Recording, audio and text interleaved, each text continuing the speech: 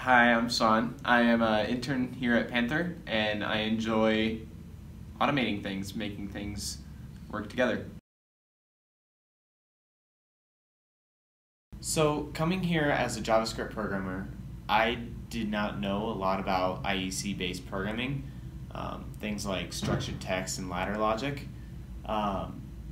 So my advisor Ryan came up with this sort of project to build a electronic basketball game. So for this project, we took a photo eye and a PLC, a tower lamp, and a HMI made by Redline, which is sort of a touchscreen display. And I essentially put them all together into one basketball game. So I'm gonna go play a game. To start the game, the player presses start on the screen. They have 60 seconds to make as many baskets as they can, worth 1 point each.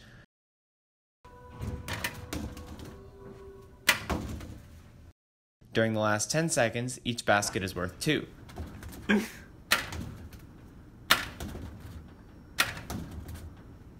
At the end of the game, their score is recorded. Did I beat it?